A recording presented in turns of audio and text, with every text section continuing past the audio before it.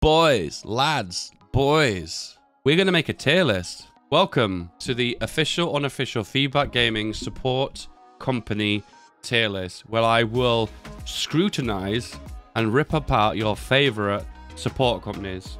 Be aware, most of the support companies I will rank in this tier list will be based upon my single player experience, where I may sprinkle a little bit of multiplayer in there as well, just a sprinkle. So first of all, we've got the logistics company. Logistics has been pretty strong throughout the entire history of Hearts of Iron 4. Logistics was something that was always used preferentially for very large divisions. This would be a requirement. You could not go without this. Logistics really was king. And then we got the supply reform, and supply now is something that's harder to get hold of than ever due to the new mechanics.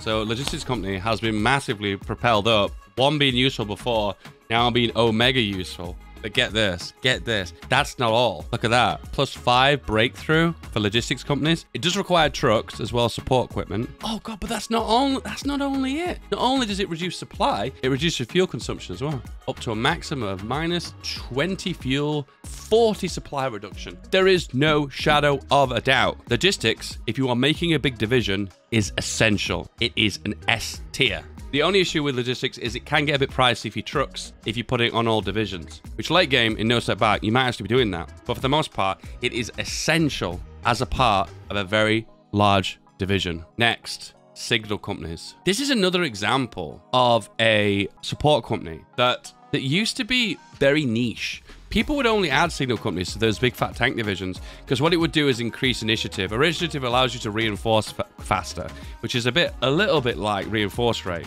Technically it is reinforce rate, but it also has the bonus of it increases your max planning speed. They were fast planner plus 25% extra planning. Initiative does this, and it also does this. It's a combination of two. So it increases planning speed and it also increases reinforce rate. Both of those are very, very good. But get this, in no step back, they added an extra attribute, a hidden attribute. If you read the tooltip, who does that right? The higher the initiative a unit has, the quicker it can reinforce into battle, like I just said. And the quicker it can get its planning done, like I just said. Initiative also implies any coordination modifier you have. So extra coordination will be amplified by this number by 12%. And you can ask the question, what is coordination, Dave? Coordination increases the amount of damage dealt to the primary target in combat, or the damage spread over other targets. So in combat at the moment, when divisions fight divisions, all the damage is equally divided and spread between all of them. In the old way, the division at the very top would take most of the damage, if not all the damage. Coordination basically reverts back to the old system, where the top division takes all the damage. This is very, very useful for tank divisions because you want to knock out the top target as quickly as possible. So this obviously buffs tanks by a massive degree. And then with signal companies on top of that, that number is amplified further still. 12%, 12%, 12%.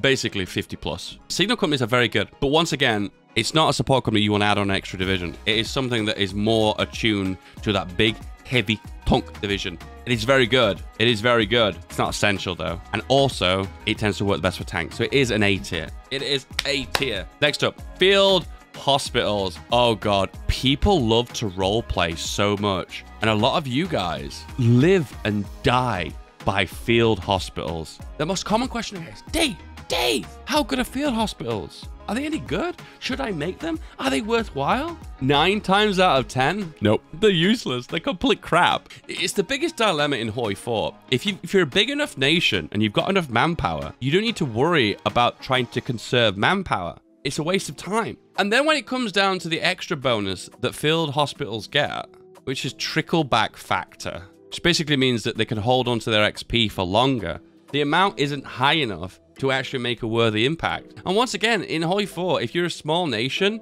that doesn't have a lot of manpower, you're probably like, oh, field hospitals would be a perfect pick there for like Hungary or Slovakia or Bulgaria. No, because these nations start off so small with very little military factories. You don't really want to be delegating trucks and support equipment and research into field hospitals when you're already a small nation to begin with. It's one of those catch-22s. You're already big, you've got the manpower, so you don't need to worry about casualties, or you're small and you need to worry about manpower, but you don't have the production to make field hospitals. So at the end of the day, where do field hospitals even fit in? They never do. It's a D tier. Pretty much an F tier, to be honest with you. Field hospitals are so unbelievably niche. So niche. The only nations I can think would kind of work with them is maybe Italy or Romania, because you don't have this amazingly high population, but you do start off with a reasonable industry, so you can support it. But man, there's just so few nations that can even really benefit from them. Field hospitals are one of the shittiest support divisions in HOI4. And I say that because I love this game and I want to make it better. Man, they really need to buff field hospitals. They're just so rubbish. Maintenance companies. So maintenance companies used to be rubbish. They used to only improve reliability, which is basically reducing attrition and reducing the chance of equipment getting lost in active combat. Reliability 5%. But then the problem was the 5% wasn't high enough. 5%. So a total of extra 20% extra reliability maxed out. Man, that's rubbish. It's so small. It's tiny. But on the other hand, it doesn't require trucks. Only these 3 support companies require trucks. These ones don't. So these ones are cheaper. Be aware too, this is something a lot of you guys don't know about. We'll get to it when we get to it. But maintenance companies only requires 25 support equipment. 30, 20, 20. Oh, that's interesting. Field hospitals are more expensive. I can't even believe it. But not only do maintenance company improve reliability, not only that, but they also add capture ratio. And I think this is actually a hidden stat. It's actually really good. 5%, 5%, 5%. So basically, all losses that the enemy incurs, you will recuperate 20% of maxed out maintenance companies of all of their equipment that they've lost. This adds up. I think personally, this is a potentially game-breaking stat. Because if you're a nation that goes on a lot of conquests and gets into a lot of fighting, like Germany or the Soviet Union, you can potentially capture a ridiculous amount of equipment. And whenever you're capturing equipment, this is equipment that you don't have to produce. So the result is you end up having so much excess equipment. It's ridiculous. Next time you play a game, from the very beginning as Germany, add maintenance companies on as early as possible and upgrade them as early as possible. And then jump into your equipment here and check how much foreign equipment you've got. You will have Polish, Danish, Dutch, Belgiumish, Luxembourgish, French. You'll have every nationality of equipment under the sun, and you'll have a ridiculous amount of them as well. How good is it though? How good is it, you say? I'm really tempted to go to A tier with it. I really am. I'll go with A. I think the potential with this one is pretty big, actually. It is a bit like a signal company where it's something that you don't always make every game, but it potentially, if you pull it off correctly, it can be really OP. Military police. So if you're not aware, military police reduces a suppression amount by, the first one is 20, so 30, 40, 50. So a full 50% reduction. This is a really confusing stat because a lot of people don't fully understand it. What it does is it reduces the size of a garrison by the percentage amount. So for instance, if you've got a horse division that's garrisoning to reduce suppression, and you add a military police 4 onto it, the amount of guns and manpower required for that horse division is reduced by 50%. It's basically making the garrison smaller, so you don't need to designate as many guns and manpower. But anyway, regardless of what it does, is it makes the division smaller, so therefore you don't have as big garrisons. It's a little bit niche. I'll be totally honest with you. It's niche. It's one of those ones you don't need to make, and you can pretty happily, even as Germany, get away with not making it. So it is a beta. It's one of those ones where you don't really need to make them unless you really do need to make them. Honestly, if you are a small nation like Hungary and you've conquered all the Balkans, MPs will go a long way. Because so think about it. If you max out your MP on a cavalry or an armored car division, when you're garrisoning more than you've got land that you've got cores on, you're saving 50% of the manpower and 50% of the guns. So as a minor nation, this will definitely benefit you. But because it's beta, because it's more niche. Next, another one. Oh my god, here we have, boys. Hello darkness, my old friend, the engineer. To be honest with you, the reason I'm making this video is because I wanted to talk about engineers. It wasn't meant to be a whole tier list of all of the companies. It was just going to be talking about engineers. Here's the hot take. Are you ready for this? Are you sitting down? Engineers are overrated. They're overrated. I think what people find with engineers is they're adding them onto the wrong divisions. I think an infantry division that's holding the front line will benefit massively from an engineer. So as you can see, look really closely. You see fort, river, amphibious, forest, hills, jungle, and marsh.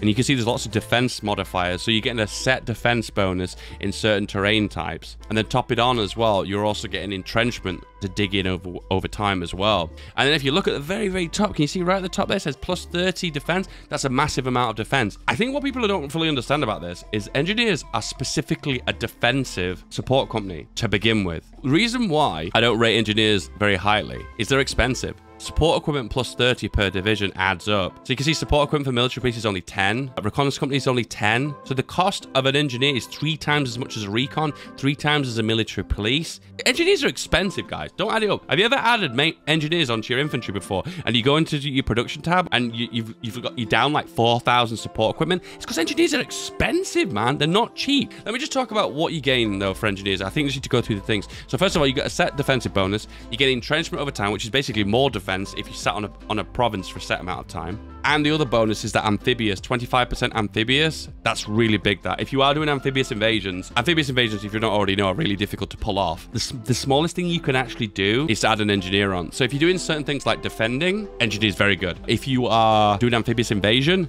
engineers, very good. Holding a front line, not necessarily attacking, engineers, very good. If you are attacking over a river, can you see that 25% movement bonus over a river? Can you see that? That's also pretty good. And that's kind of the only reason people add these onto tank divisions. That 25% extra river modifier is actually pretty big because it cancels out the negative modifier of speed that you get with rivers anyway. There's one other thing you need to make you aware of as well. Whenever you upgrade engineer companies, you get more entrenchment. +2 entrenchment. It's not a massive amount, it's very small. But not only that, you also get, each time you upgrade it, an attack bonus and defense bonus into certain terrain types. Forts, +10%. Next one is river. That one is really good. 10% extra attack for rivers, very good. And then finally, 10% attack for urban as well. So I personally think these are overrated. And I think the reason people add these to all divisions, I think they're stupid. I think the truth is the only divisions that, if you can afford it, these divisions should be attached onto infantry. And then if you can afford it, you add it onto tanks. But be aware, if there's like 5 support companies that you would definitely need to add on to tanks, I would put this at the very bottom. I'm going to give the engineer company a B tier. Oh god, you guys are mad. You're so mad. Oh, you're so mad. This is the deal, yeah. I'll just go through the points again. 1, the niche, defensive, holding front lines, amphibious invasions, movement speed over rivers. These are all niche. They're all niche. So when it comes down to it, when you can add this onto a tank, yeah, you can do for the speed bonus of rivers and some of these attack bonuses that you get more late game. Out of all the support companies to add on, this would be the last one I'd think of for a tank division, for a heavy 45 width tank division or whatever, you know what I mean? Just be aware engineers are very expensive compared to a lot of other support companies. And just keep that in mind when you're adding these guys on in bulk. Because remember, these are all holding your front line. They're not attacking for you. Armored Recon Company. This was adding the resistance and it got kind of buffed in No Step Back. The beauty of this one is if you make a specific tank division that has really good stats, these stats will follow through onto the division they're added onto, which potentially can give you a lot of breakthrough and a decent amount of armor and a decent amount of soft attack. So potentially they all add on too. You can even add on hard attack. You can make a specific hard attack recon tank to add on to your infantry division. This is something you never thought of, isn't it? Or specifically a piercing tank, a piercing light tank to add on to your infantry. There's lots of versatility there, lots of options you've got there. And of course, it does the basic thing which all reconnaissance companies does, which adds reconnaissance, which increases your chance of winning a dice roll on tactics. So therefore, you'll have a tactic advantage and then potentially do more damage and a lot of other things. I think out of all the reconnaissance companies, though, I think armored reconnaissance potentially can be the good. I don't think it's the best. So I'm going to give it a B tier. Reconnaissance is important, but I think out of all the reconnaissance options, I think armored is probably one of the weakest. And don't forget as well, reconnaissance companies also adds an extra 10% movement speed on to all of your divisions for all terrain types. So be aware of that. That's really important. But for the future upgrade, just adds more reconnaissance. But look at all these movement speed bonuses. This is really good for a tank. I personally feel like if you've got a tank without reconnaissance, what are you doing with your life? Light armored car, reconnaissance. So this is the one that adds more reconnaissance, which gives you the bigger bonus for chance of beating tactics in battle. Plus it has the bonuses of armored cars, which are basically like a light tank, but not as good. Is there anything else to say other than that, really? To be honest with you, out of all the recon companies, it basically is the best. It is the best because at the end of the day, you're adding reconnaissance on for 2 reasons. 1, the movement speed, and 2, for the raw reconnaissance stat. Anyway, next one is armored reconnaissance. This is one of these kind of ones you go for if you've got a lot of excess trucks. I mean, in most cases, you do have a lot of trucks, I suppose. It is basically the, I have too many trucks, therefore I'm not going to go for horses. So therefore, I'll go for the motorized. And once again, this will go into the B tier as well. It is just cavalry reconnaissance. You're adding it on because you want the reconnaissance value. And it is slightly more reconnaissance than cavalry. Is there anything else to say other than that? Not really. And then you've got the very final one, which is C tier. Not dismissing it. Reconnaissance is important. But the honest truth is, cavalry reconnaissance has the least bonuses, but it's cheap. I'm starting to debate, actually, whether it should just be C tier anyway. Because at the end of the day, reconnaissance is important as a stat, but then I have to ask the question, it's like, I don't know, like how important is it a stat? Motorized has more defense and breakthrough and soft attack. Armored cars have less soft attack and breakthrough, but you get more reconnaissance. And then the best stats are armored recon companies, but you're getting less reconnaissance. So it's a catch-22, I guess. It's hard to rate these ones, actually. It's really difficult. I think maybe my instincts are leaning more towards that and that. This one because it's cheap.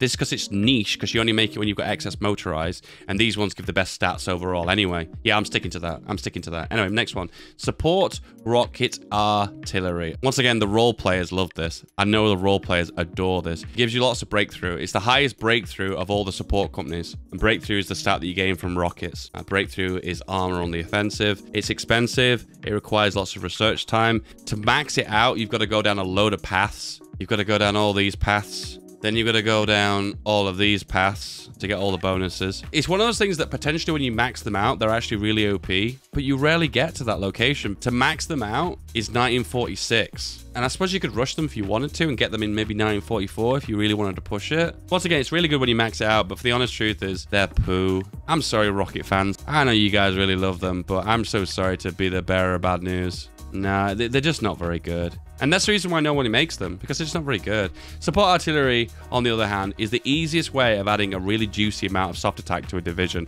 So I'm gonna have to give this an A tier. It's cheap. You only add on 12 artillery per division. You gain a massive chunk of soft attack. It's a really easy way of increasing the amount of soft attack on a division. If you're a minor power and you're trying to like be Hungary invading Austria or Hungary invading Romania, this division will make your division so much more robust and stronger, more powerful. And it's on a budget. It's cheap. Our support artillery is 100% underrated. Except we have support anti-tank. Oh god, another one that I feel like the community really loves and I don't. Yeah, it's another one the community is really mad for, but I really just don't get it. I don't get it. Once again, you're not really adding on much soft attack, which is what infantry tend to use the most. You're never going to add this onto a tank. Why would you add this onto a tank? Because the tank's doing all the soft attack, doing all the hard attack and piercing anyway. So I suppose you're adding on as for a defensive purpose onto infantry. Once again, I still don't really get my head around whereabouts in the game this fits. Maybe the multiplayer boyos in the chat are like screaming at me right now saying, what the hell, Dave? You put this needs to be a part of your every division, blah, blah, blah, blah, blah, blah, blah. At the end of the day, make a tank division. Make a tank division. I feel it has a use. Adding one of these on denies like 80% of tank templates. You know what I mean? And I suppose you could add on support anti-tank too onto your tank divisions for the extra bite on your tanks, I suppose. So I feel like it has a purpose, but I feel like the purpose is just overridden by actual proper tanks. This is one of my personal favorites. Support anti-air. So hear me out here. This is doing what anti-tank does. So it adds piercing. And in most single player games, it's enough piercing to pierce 90% of AI tank divisions.